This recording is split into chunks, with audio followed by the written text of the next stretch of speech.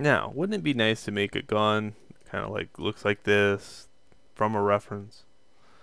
Yes. So what I did is I went ahead and did most of the work. I wanted to walk myself through the workflow first as far as how to teach it.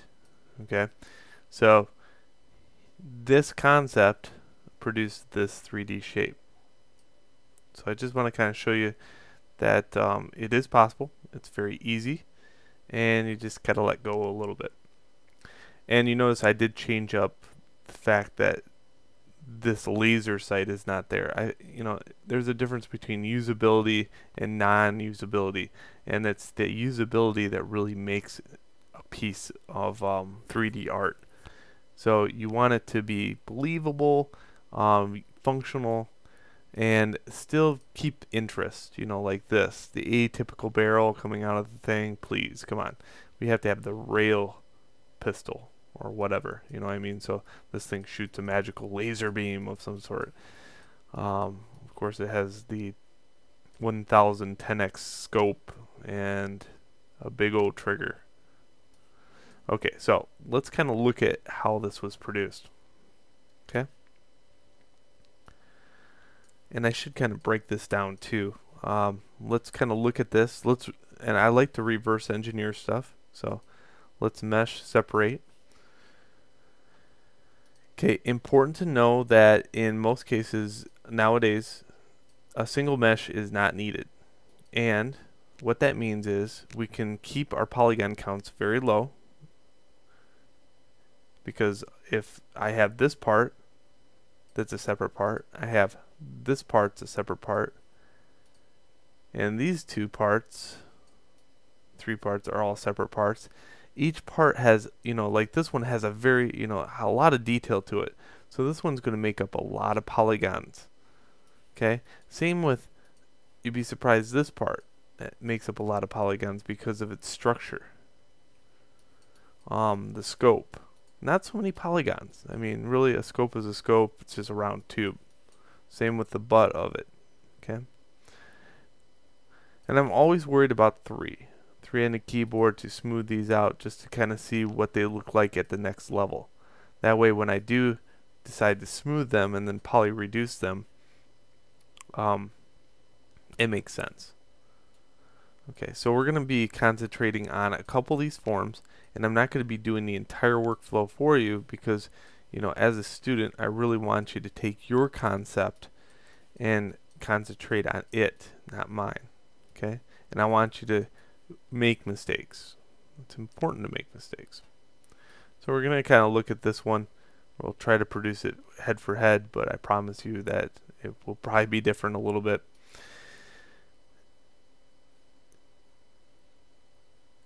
And the first thing I do is think overall shape. So that being said, what is the largest shape here?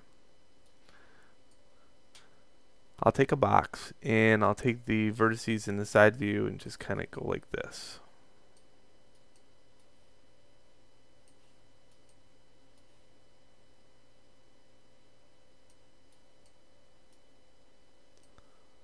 Okay, now that's a pretty good shape right there. But I'm going to insert an edge loop here and here. Okay, that way I can have these move around. And I'm not, with silhouette modeling, I'm not so worried about my material being transparent. That's not important.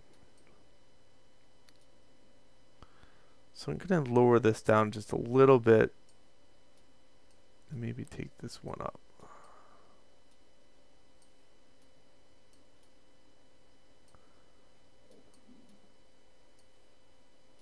There we go. Perfect.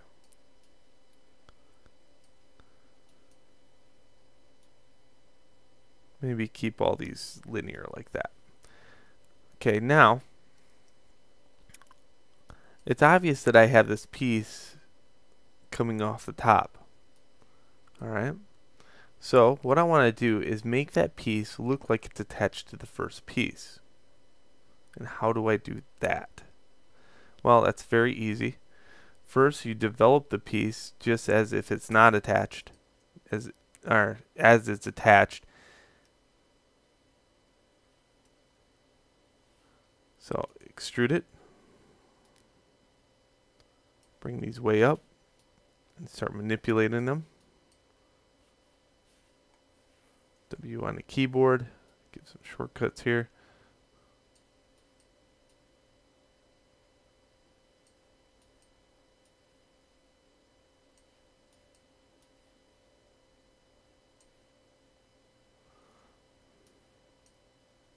There we go. I would say that maybe I should move this back a little bit. And then take this face and extrude it this way. And the reason why I do that is because sometimes mixing forms is a tricky bear. You're going to learn it as you go. There's no doubt about it. Why I did that is just my personal experience with it. So I'm going to insert an edge loop here. In the next video, I'm going to show you how to make it so these come out and maybe they're hollow. Wouldn't that be kind of cool? Like this. Alright, so meet me in the next video where I start modeling some more on this.